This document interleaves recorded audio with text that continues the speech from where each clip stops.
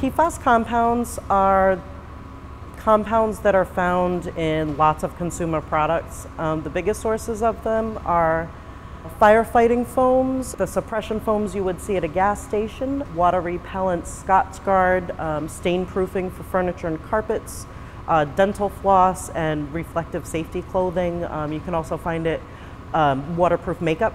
So anything where something would need a non-stick coating or to be waterproof or stain-proof, PFAS compounds are likely to be there.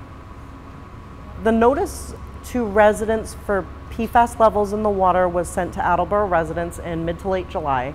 The reason for this is the EPA looked at 2 of these compounds, done extensive research, and they have set a lifetime health advisory for a combination of just these 2 compounds at 70 parts per trillion. With EPA, there's that health advisory, but there's no regulation. Massachusetts took it a step further. They dropped that 70 part per trillion limit down to 20 parts per trillion, and instead of looking at 2 compounds, we look at 6. So it's much stricter than EPA is even looking at regulating, and it's actually the strictest, as of right now, it's the strictest PFAS regulation in the entire country. I am the superintendent of the water department. It's a large system. We serve a population of just under 44,000 people, mostly in Attleboro. We have 2 treatment plants that feed the distribution system. We're standing here right now at West Street. The West Street plant has met the 20 parts per trillion limit at just under 9. It was between 8 and 9 parts per trillion. Our other plant is the Wading River treatment plant, and that's located in Mansfield. And the levels there were just over 24 parts per trillion for the average for that first quarter of sampling. Because of that, we have to notify the residents that there is a health risk there. Health effects that are either determined or possible and still under research tend to be related to thyroid issues, cancers, liver and kidney function, among others. And the health risk is based on the lifetime average, living your whole life, drinking water at or above 20 parts per trillion, and actually drinking 2 liters of water a day of that.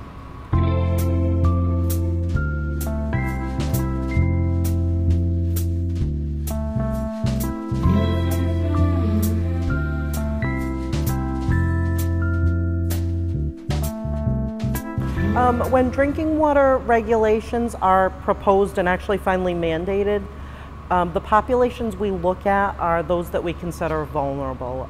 This would be people with cancer, specifically autoimmune diseases, when you get into HIV, lupus, that sort of thing. And the other population that we tend to look at the most is pregnant and nursing moms and infants. So these particular groups are advised right now to find an alternative source of drinking water. They can either purchase bottled water on their own.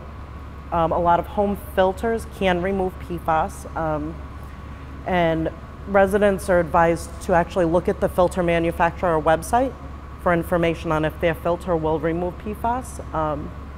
Those that are a better bet at removing it are those that use either reverse osmosis or activated carbon.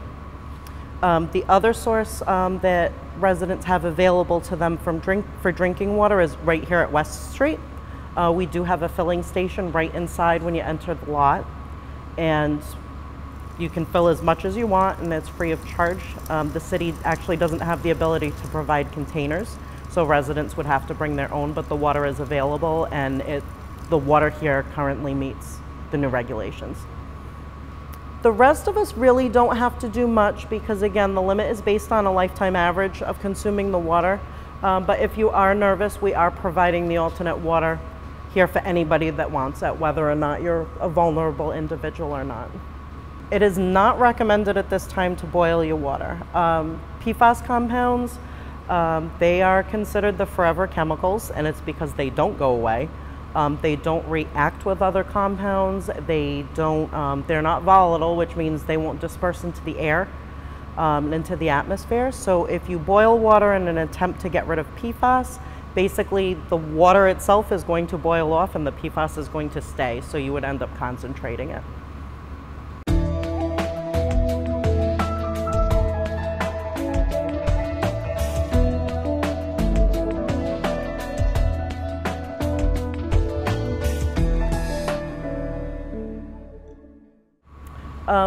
Attleboro has 2 treatment plants again.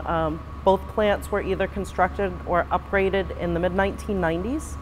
And this is back when PFAS wasn't regulated. Remember, it's a new regulation. So neither plant was designed to handle removal of PFAS. Here at West Street, we remain in regulation. And if the water did spike, we do have activated carbon filters here, which would remove some of the PFAS and help keep the levels lower here. The plant in Mansfield, the Wading River plant, really has no sort of treatment for PFAS removal. So we're looking at a long-term solution of activated carbon filters like we have here. And in the meantime, you know, a plant upgrade of that size can take a couple years.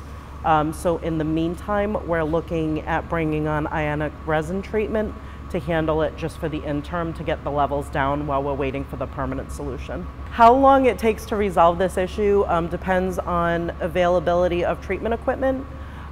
This regulation began in January of 2021 with the larger systems in Massachusetts.